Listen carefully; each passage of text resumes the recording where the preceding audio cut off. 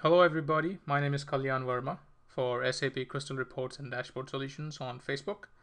In this video, I'm going to show you how to create a custom preloader for Xcelsius Live dashboards. Preloaders are typically used as wait signs to let the users know that there is something going on in the background. For example, a data retrieval process. The most common preloader you see in most of the user interface these days is an hourglass, which indicates that there is something running in the background and waiting. The application is waiting for something. So similar to that, you can create your own custom preloaders in Xcelsius with simple techniques. I'm going to show you one of them now. What I have here is a simple dashboard which uses a query as a web service connection connected to Business Objects Enterprise. So if I go to my data connections, you see there is a revenue query as a web service listed there, and I have everything mapped. So I have my input queries as login password and the year, and the output queries, a bunch of rows, a bunch of columns and rows. I have 14 columns in this example. And if you observe, there is a usage tab for query as web service. If I switch to usage tab, on the bottom you see that I have a load status section where I can design my custom preloader. I have a field for loading message, idle message, and insert in option. When I say loading message, it means that when the data is loading or when the connection is active,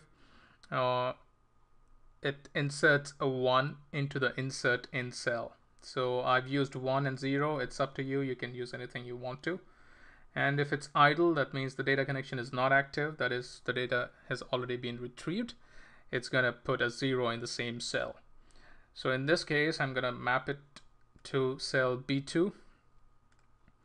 And I'm going to uncheck both enable load cursor and disable mouse input and say close. So what this means is when the data connection, that is a query as web service, is in action, it's going to insert 1.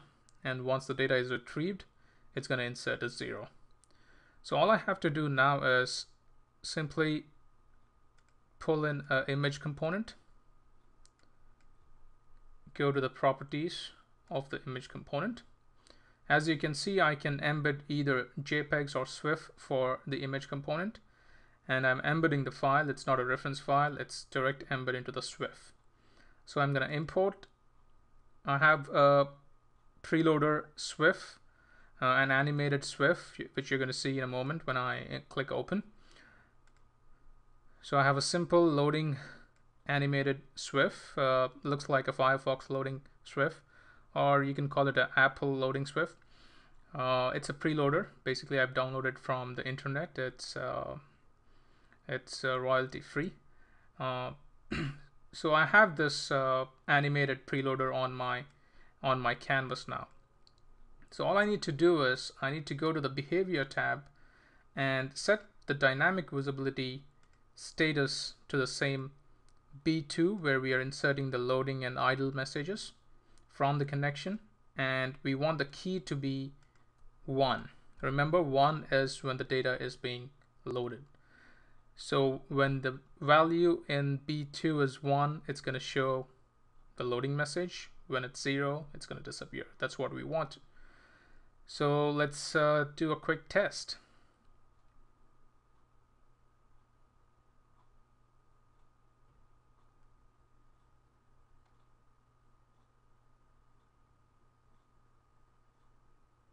All right, it's initializing now.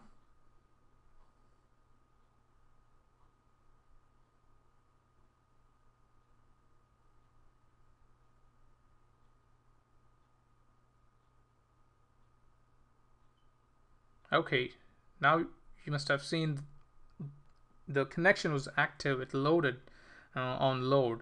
So you must have seen the preloader appearing there, indicating that the data is being retrieved. Now it disappeared. That means the data is already being retrieved and you're ready to go. Now if I change the year, observe the top left corner where we placed our preloader. Now when I set my query as web service to refresh on change of year, so when I do go from 2004 to 2005, the preloader should appear for a moment till time the data is retrieved. Let's see. There you go. You see the data loading message. Now once it's loaded, you see the chart changing and the preloader disappearing.